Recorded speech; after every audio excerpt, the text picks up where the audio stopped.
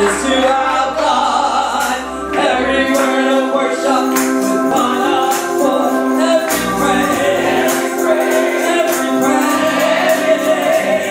is to our God. Help me work. Every praise is to our God.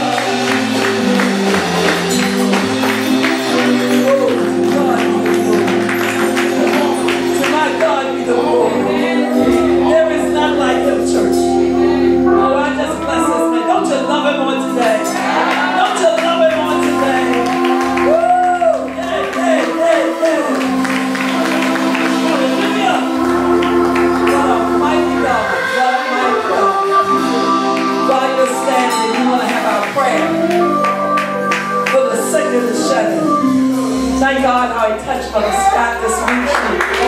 Those of us in the prayer line heard she had some woman, she wasn't feeling good. And at 96, Lord have mercy. God is good. I'm going to ask her son, Deacon Scott, to come and take us to the throne of grace. Yes, Lord. Yes, Lord. Yes, Lord. Glory to God. Thank you. Lord, we thank you. We thank you right now. Thank you, Jesus. Lord, you've been so good. Yes. Been better than good. Lord, I thank you. Thank you right now. Thank you, Jesus. Yes, thank you, Lord. Lord, we thank you right now how you are blessed, Lord. Lord, we thank you right now, Jesus. We come before you, giving you praise and spirit to look upon the absent part of our church right now. Yes. You have touched and healed. Lord, we thank you right now for so many that been in the hospital, but you have blessed and all alone. Somebody had the virus, but Lord, you sent on healing and deliverance. Some that were just sick and pains and pains in their mind. But Lord, you blessed and delivered. Lord, I thank you. I thank you. I thank you. Lord, I thank you how you watched over the whole temple family. From the youngest to the oldest. The times of bereavement. You were right there, Lord. To lift that broken heart. Oh, Lord, I thank you. I thank you. Lord, we couldn't have made it without you. Oh, Lord, I thank you, Lord. Each night that we ate, they are here for us. Each morning that you wake us up, Lord, I thank you. Lord, we ask you to be with us. Bless. Don't get us out. Feed the body of the God. Bless them right now, Lord. You know what they're going to do on the job. Oh, Lord, we ask you to be, Lord, to bless our city. Be with them right now. You know all about it. Oh, Lord, the ones on the prayer list. Oh, Lord, we ask you to touch and bless right now. We know that you are praying through God. You will deliver. You will make a way. You will open up the doors of heaven. It pours out blessing. You will allow us to overflow. Oh, Lord, I thank you. Bless in your name. Amen.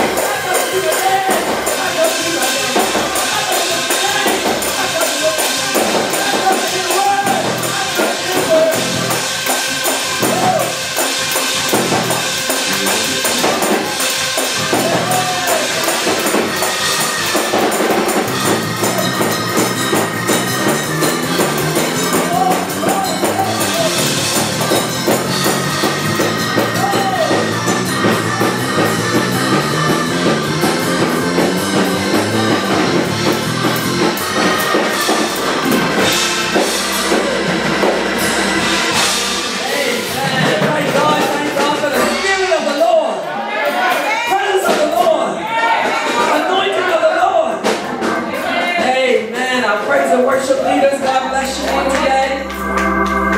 Our sound engineer department, got someone new back there today. Telling God bless you. God bless you. Deacon Davis, to our server back there, taking our temperatures, to our usher today. Stand together with another usher. Thank God. Pray for Sister Iris. Let's keep her in prayer this week. Don't worry about what it's about. You just pray. On the prayer line, you may know what it's about. If you weren't, well, you just listen. God bless you. To our musicians on today, God bless you. Our preacher today, God bless you. Our presiding elder, all the deacons, saints, even our babies in the house today. I'm glad to be in the service today. Amen. I was glad when they said unto me, we gotta move on, we gotta move on. Praise the Lord. We've been slipping away from our 12:30 time, and we're going to try to tighten it up a little bit today. Amen, amen. So we're going to now have our offering praise today. We get ready for the word of God. Now I need your attention up here. Our preacher getting ready to come forward. And I believe we got a word he wants us to hear. As the Bible says, you got to hear, let him hear what the Spirit is saying to the church. So we have prayed, we are believing, we are trusting, and now we want to hear what the Lord has to say to the church. God bless you, my son.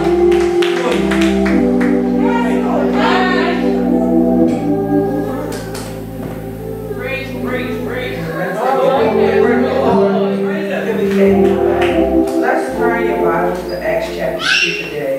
And while you're looking for Acts chapter 2, I'm going to take you on to a little personal, intimate moment with me in Christ. I am thine, O Lord. This song is on my spirit. I have heard thy voice and told thy love to me.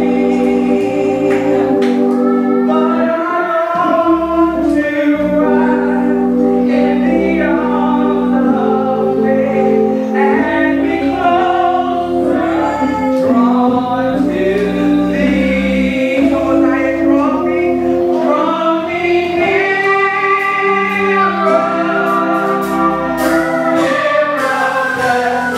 Lord, to the cross and side and side. Draw me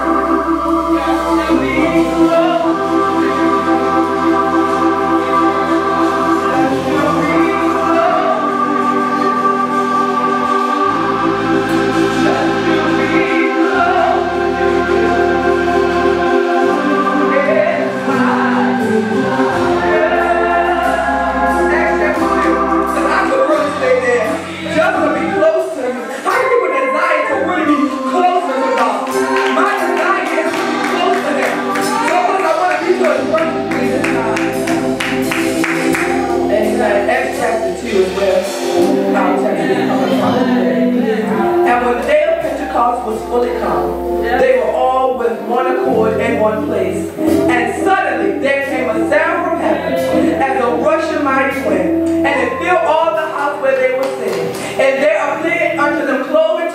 down as fire, and it set upon each of them. And they were all filled with the Holy Ghost and began to speak in other tongues as the Spirit gave utterance. Let's jump to verse 37. Verse 30 says, now when they heard this, they were pricked in their hearts and said unto Peter and to the rest of the apostles, men and brethren, what shall we do? Verse 41, and this will conclude. Then they gladly received his word and were baptized. And the same day there were added unto them about 3,000 souls. Amen. On this National Baptist Church Sunday, I want to preach from the sermonic topic, long live the church. Long live the church. Due to the pandemic, we were out of physical fellowship with each other for over 3 months, and some churches are now approaching to 6 to 7 months. While others are content with virtual church, it is necessary that we gather physically. There is something that happens when believers come together. I'll just use this, what happened this morning. Imagine if we weren't in church and she was home by herself. How that could have been. But it is necessary for the saints of God to gather together. The truth of the matter is, while many of us were in virtual church, we were distracted. Our phone could ring and we were distracted. Some of y'all was watching TV on virtual church and you were distracted. I had to call some folk and tell them, get up out the bed because we can see you in bed. You were distracted. But there's something about coming together. We lack engagement with each other over virtual church. For the first couple of weeks, virtual church, I can be honest, wasn't popping for me. It wasn't until we were about to come back to church that virtual church started to get really good. We started standing up and clapping and shouting and stuff. Virtual church, it just wasn't for me because there's something about being with each other. There's something about the church. If I can be honest, church saved my life. If my mother did not give me to a sanctified woman, I don't know where I would be, but because she was in church, she brought me to church, and church, it has saved my life. How do I know? I'm going to be honest, this is Youth Sunday. Yesterday, my best friend had a birthday party. She turned 22, and my best friend is carnal. I'm going to be honest, she ain't saved, and she really don't even really believe in God. And I went to her birthday party, and all they had at their birthday party was chicken, meatballs, and alcohol. Literally, that was the whole menu. And Shasta sodas. And anybody who know me know I don't like Shasta. Those are the church sodas. I like name brand sodas. And so when I got there and I was helping them set up, and I saw all my other friends and stuff, they were drinking. And the carnal me said, one drink won't hurt you. But the foundation that was laid in me said, you can die after you take that one drink, and you can live eternity. It's the foundation that was laid. Can I be honest, you young adults? I know I'm saved and sanctified and filled with the Holy Ghost, and we might need children church. But sometimes my hormones do rise, but the foundation that was laid in me, that you can have sex for a moment, and then you learn it. That's the foundation that was laid by the church. That's the foundation that only the church can lay. Let me be honest. Yeah, I want to be booed up. Yeah, I want to Netflix and chill. But the foundation that's been laid in me says, you got to live holy.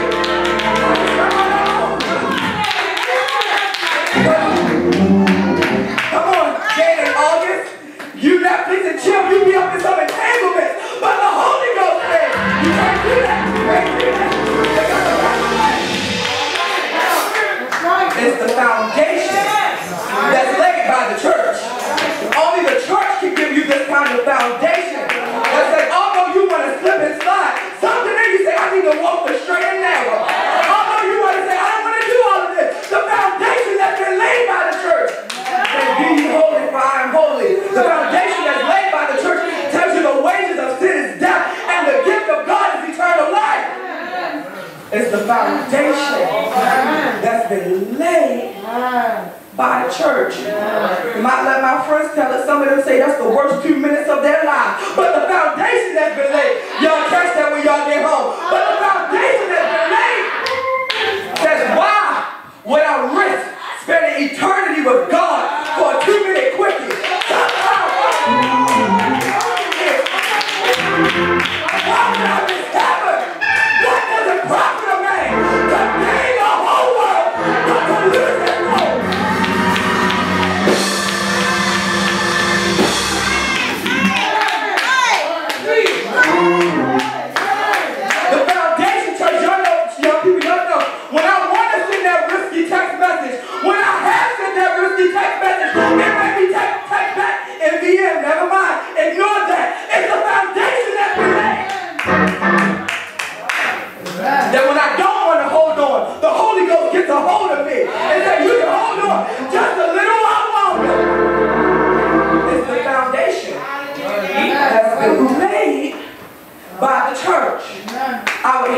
saints growing up saying, build your hopes on things eternal. And now I get it, because these temporary moments of pleasure, these material things will fade away. But the thing eternal is the Holy Ghost.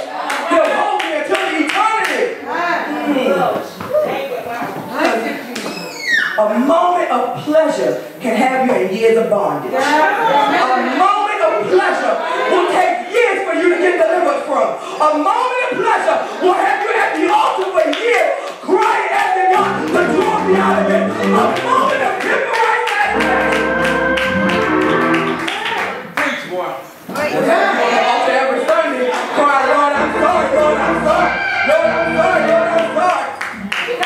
It's a moment of pleasure, a moment of flesh weakness will have you caught up so far you don't even know how you got that deep out. But I'm glad that the Holy Ghost brought the right line.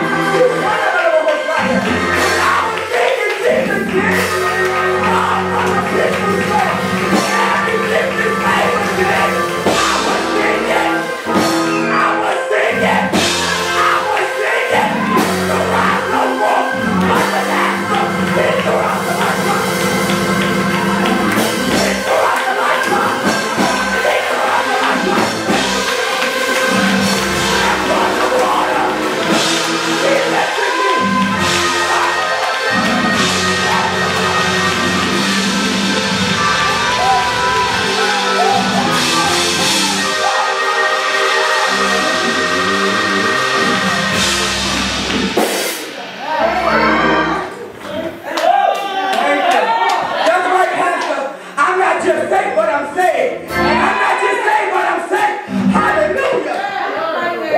The church is designed to be the place of safety. It's supposed to be the place you're safe. That's why they tell you abide in the ship, because it's the place of safety. That's right. You go too far. It's dangers in the water.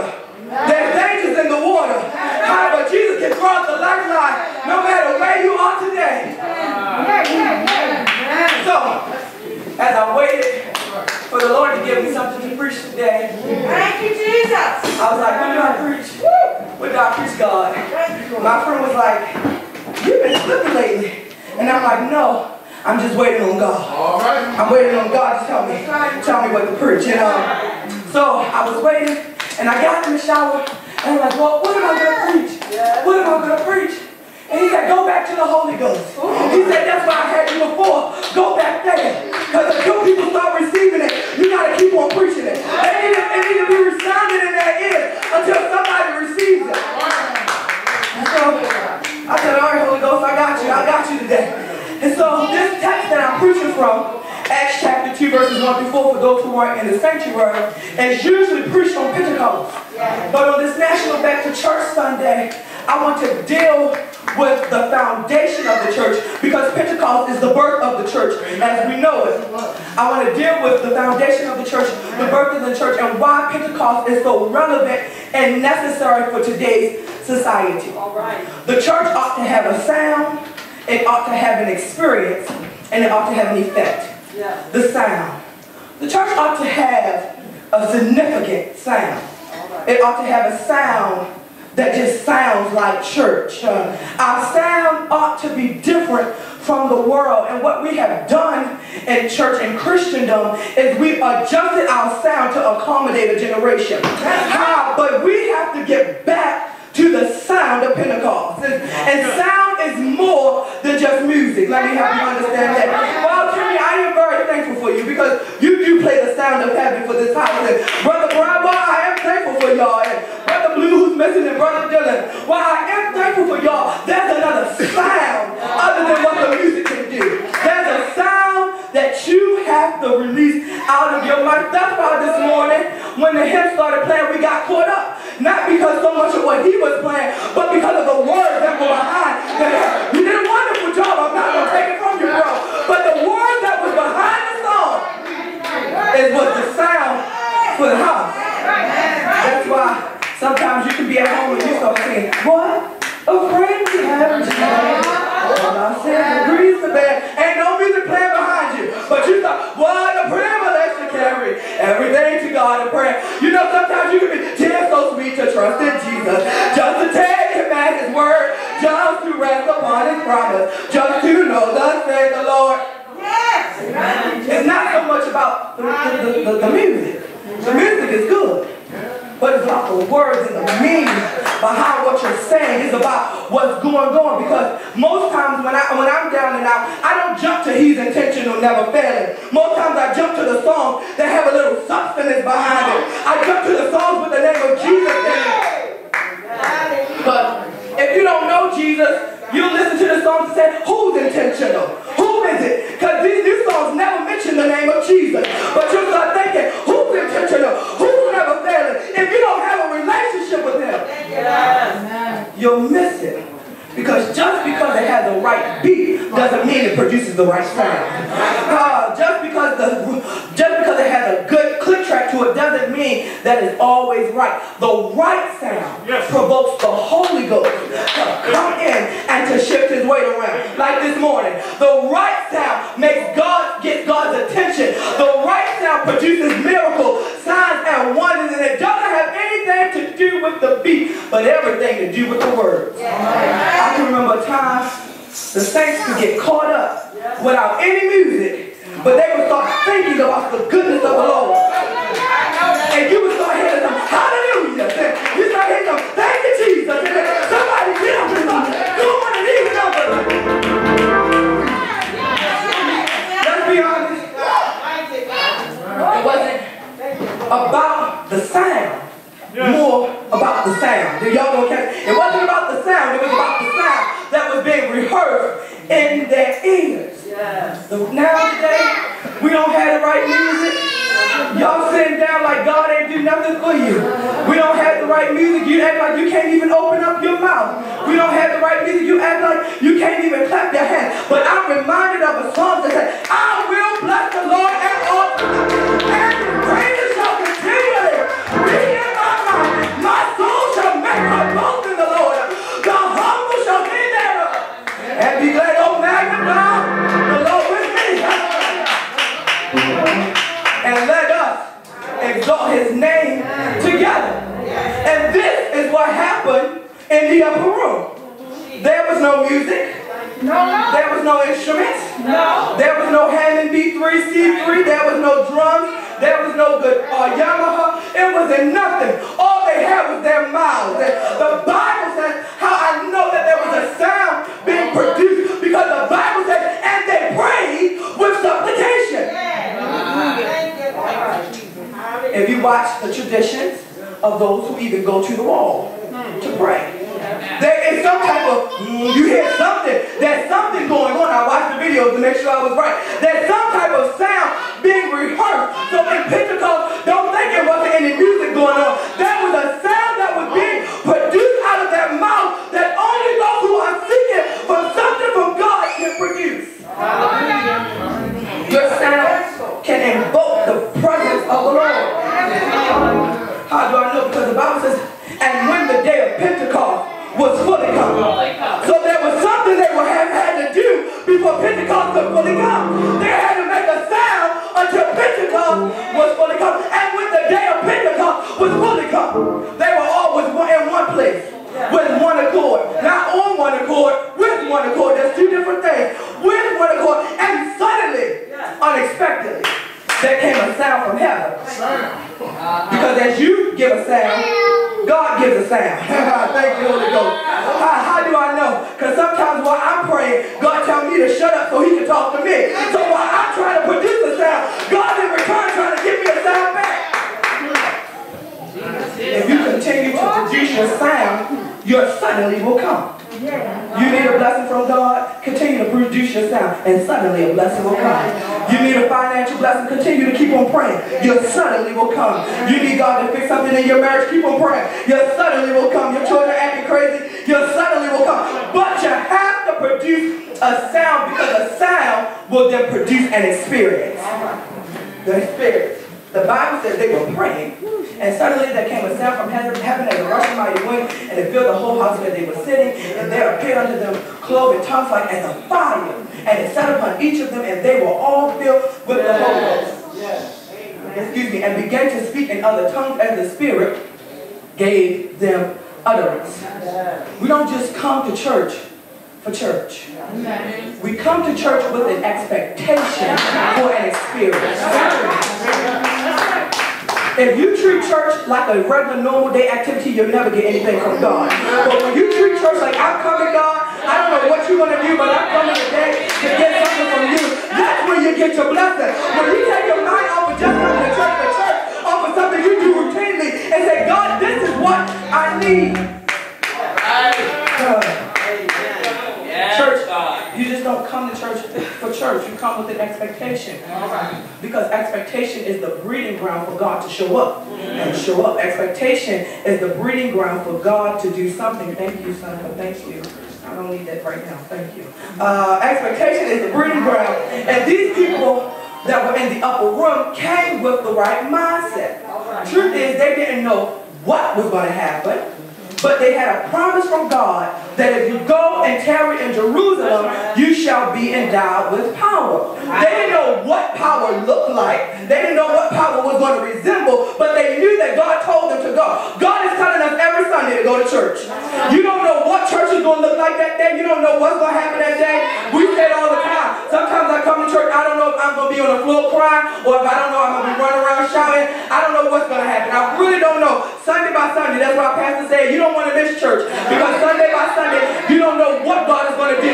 You don't know what's going to be the Sunday to break you. You don't know what Sunday is going to be the Sunday for your deliverance. You don't know what Sunday is going to be the Sunday for God save one of your family members. You don't know what Sunday is going to be the Sunday you might get filled with the Holy Ghost. You don't know what Sunday is going to be that day. But the only way is if you come looking. When I come to church, I'm looking for something from God. When I come to church, I come looking to experience the fullness of the Godhead. I want the Father, the Son, and the Holy Ghost. I want all of them to talk to me and deal with me. I come to church looking for a miracle, expecting God to blow my mind. I'm expecting God to do that something every Sunday. When I come to church. Now, I'm going to say this and I'm going to kind of go in the left field really quickly. And many people may not agree with me, but I'm glad to be Pentecostal by denomination. As while I am not as hoopla about denominations, because God can use anything and anybody, I'm glad to be Pentecostal by denomination because my denomination was birthed out of an experience. My denomination wasn't just something people said, let's grab this here, let's grab that there, and let's grab this here and make this a denomination. No, my denomination was birthed out of Acts chapter 2. If we go and study William J. Seymour, who is what they would say was a pioneer of Pentecostalism, who what they say offset Pentecostalism. He believed that there was something more than just salvation and sanctification. That's what churches was preaching during that time, was be saved. And then there was a holy church, holiness churches, that said you need to be sanctified. But then William J. Seymour said, salvation just ain't it. Sanctification just ain't it. And he started preaching about the Holy Ghost before he had even received the Holy Ghost. He knew that there was something else to this experience with Christ than just salvation and sanctification. He began to preach Acts chapter 2 in a little stable. First it was his house. And they grew out of his house and they broke his whole porch down. And he said, I need to go somewhere else. And he took him to a little barnyard, a little stable that used to be a church, but then they made it a stable. And he ran this revival. It was called the Azusa Street Revival. He ran this Bible for almost 2 to 3 years. Every day they were in church crying out to God because he knew it was something more than just that. There was something more. So why am I glad to be Pentecostal? Because while people say it don't take all of that, y'all just some holy rollers and y'all some Jesus freaks and you don't need to go to church that many times. There was somebody who said it takes all of that. It takes all of it takes all of that and some more. I'm just doing the best I can. People weren't worried about receiving the Holy Ghost. There were some people who said, I know I need it. I know I need the Holy Ghost because I don't really have power without the Holy Ghost. I know I need the Holy Ghost because it's the Holy Ghost that keeps me. There was somebody who said, no, it takes more than that. It takes more than just coming to church. There was somebody who said,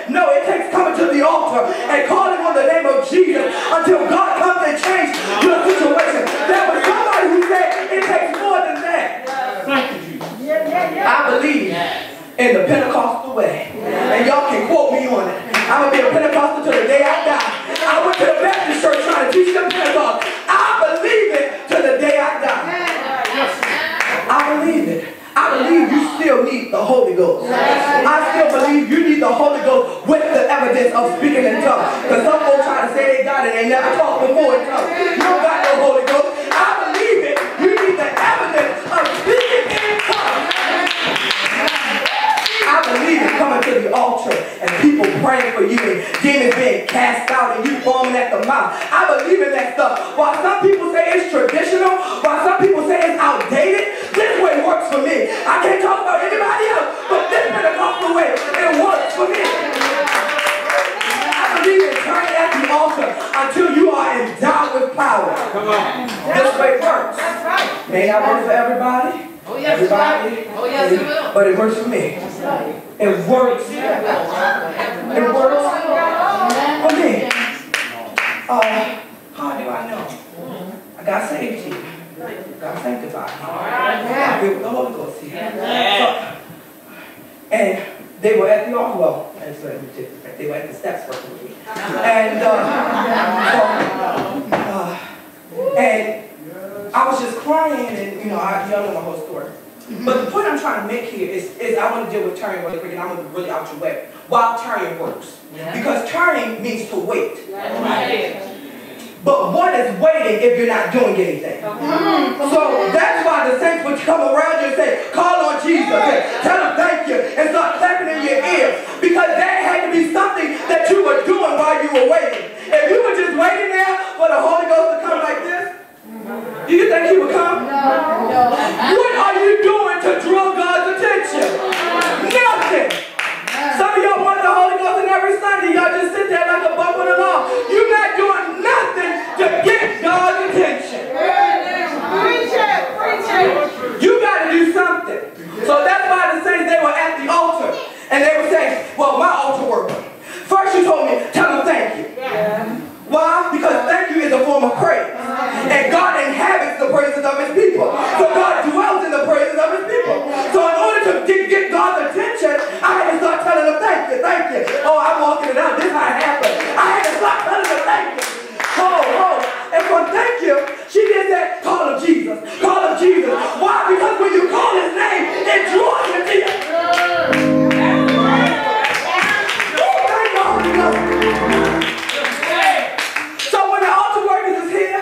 And they tell you open up your mouth, and you keep your mouth closed, you must not want something from God. But when they tell you open up your mouth, you better do what they tell you to do.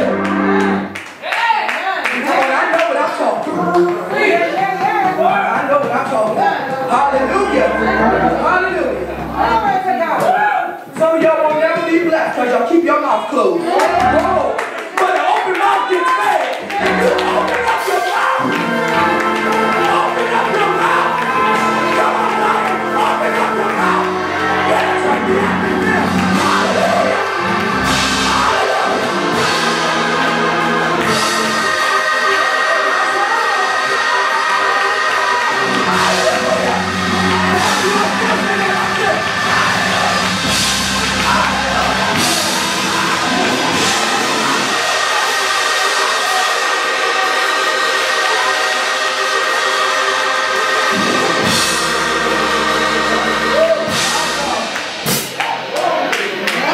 and y'all think just because y'all got masks on, I can't see y'all mouth open. When y'all open up your mouth, them cheekbones rise. And some of y'all ain't do nothing yet. Oh, you miss your blessing today. That's what you baby. Because I'm going to get mine today. Well, all right, I'm going to get y'all here. I still believe, and y'all can laugh at me all y'all want to. When I'm putting it, that Holy Ghost get a hold of me.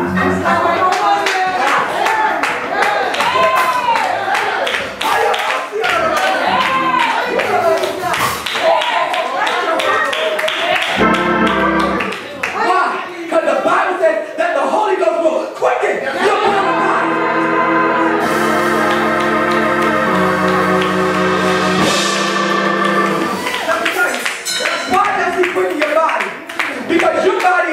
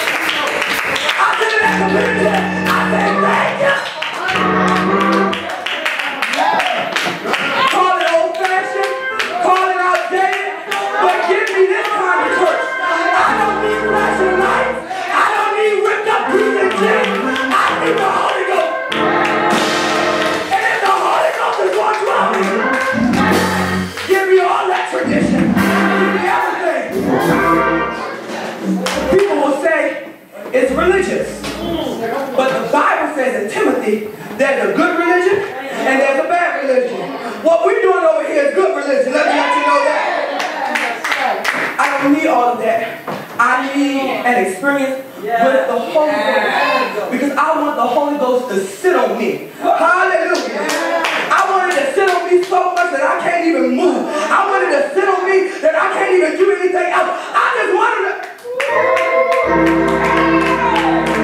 just sit on me. All right. The church, after you have a sound, after you have an experience, you should have an effect. Now the effect. The Bible says that after they had experienced this, there were people who wanted to know, what happened to you? What's all that commotion going up there in that room? When people walk by this church, sometimes they want to know, what's all that noise going on in there? Y'all been on this corner for 60-something years, and y'all keep on making the same kind of noise. It's the Holy Ghost! It's the Holy Ghost! And I can say that we ain't making the same kind of noise, because every Sunday we're making a different noise, and it gets better and better and better and better. So then, you know, when people coming off the street, y'all know sometimes y'all be scared of them because they don't look like y'all. But the Holy Ghost is drawing them. There's a sound that's being produced, and the Holy Ghost is telling them, you need to go in there. They doing something right up in there. So, Peter got up and gave them a sermon, but I'm going to call it a testimony because that's the same thing, of what they had experienced. And we had given them their testimony. This is verse 37 that I read. They said, now when they heard this, they were pricked in their hearts. Yeah. In verse 41. And they gladly received the word and were baptized in the same day. There were added unto them about 3,000 souls. When you have an experience with God, people ought to be able to tell. There should be something different about you. The saints said, I look at my hands and my hands are you. I look at my feet and my feet are you. And they didn't mean they went to go get a pedicure and a manicure. There was something about the Holy Ghost changed them, that they had the same hands, but they were a new creature.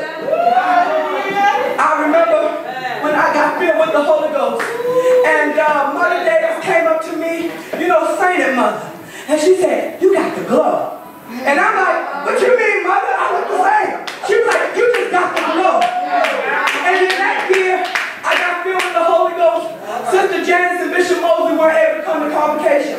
And I think 2 weeks or a week later, I'll never forget it. They came back, and she said, the Holy Ghost is here right now, yes. And I remember the power of the Holy Ghost. It got a hold of me again. Why? Thank you, God. Somebody needs to be able to bear witness that you've been changed. There should be a witness that something different has happened to you. And it should not just be the saints. Unbelievers ought to know something different is about you. If only the saints can level up the change, you ain't got it right, you ain't got it right. The unbelievers need to know. They should want to know what happened to you. Now, triple the matters and out your way for real. And I'm really on my last paper, no other papers. Everybody is not going to want to know what happened to you. Everybody's not going to celebrate the fact that you got a blessing. How I know? I remember I received the Holy Ghost, and a lot of y'all were here. But then there were some who wasn't here, who didn't even attend the church. And I called this one person, and I told him, I said, I got the Holy Ghost. I mean, I got home, I was so excited. I was like, I got the Holy Ghost. I got the Holy Ghost. And I went home and I was calling people left and right. Mama, can I hold your phone? I gotta call so-and-so, and I gotta call so-and-so, I gotta post it on Facebook. I wanted the whole world to know. I finally got the Holy Ghost. And so I got to this person, I said, oh my God, guess what? They was like, what? I said, I got the Holy Ghost, and they said, oh.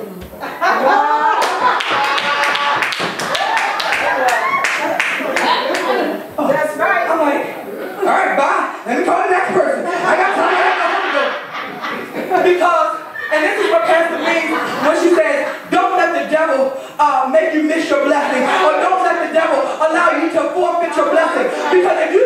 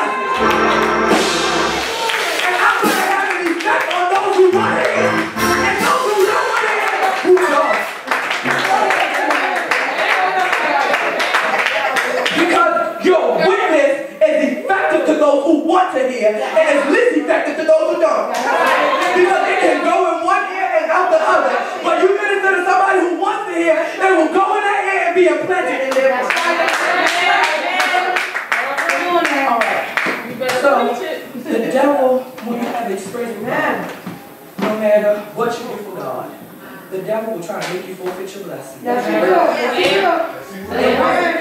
It was the same night I received the Holy Ghost. The devil tried to tell me, you don't got it. You don't got it. And nobody here has received the Holy Ghost in service for a long time. I think I was the last person in service to receive the Holy Ghost. And the devil was like, you don't got it. And you know, we come from a church. They ain't gonna tell you if you got the Holy Ghost or not. I don't think nobody told me I got the Holy Ghost. I think I just popped up off the floor and said, I got it, went to dancing and fell back out. Nobody will tell you you have the Holy Ghost. But there should be an effect that it has on you and that it has on people. As much as my friend that I started off talking about, she doesn't really believe in God. She's a Moorish American. Her grandfather wrote the Bible for them. They're very famous in their religion. And as much as she may not say, you know, I don't believe in God, but every now and then she says, I really want to come to church with you.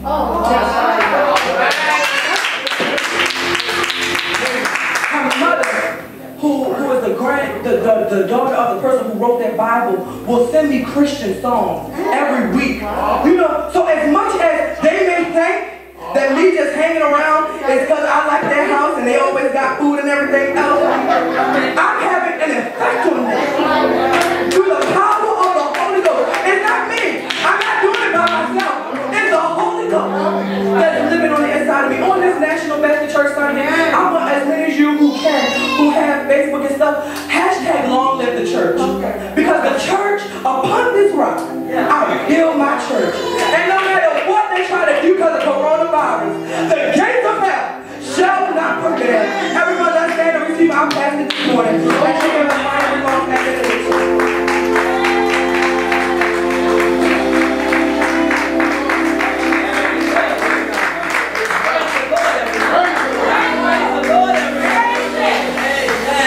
Singing the song, I feel good, but it's already late. So you can just stay right on your feet because we're getting ready to go. Because if you receive it, as he said, there's an effect of the Holy Ghost. There's an effect of the Holy Ghost. It will affect your life. And you don't have any effect that you don't really have. Because it will make you love your enemies. It will make you love your friends. It will make you treat people right. It will make you pray. It will make you fast. It will make you give in the church. It will make you want to help people. I'm talking about when you really get the Holy Ghost.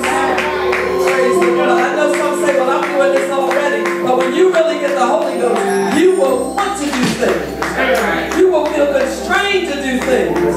Amen. God bless you. Let's put our hands together. Word of God.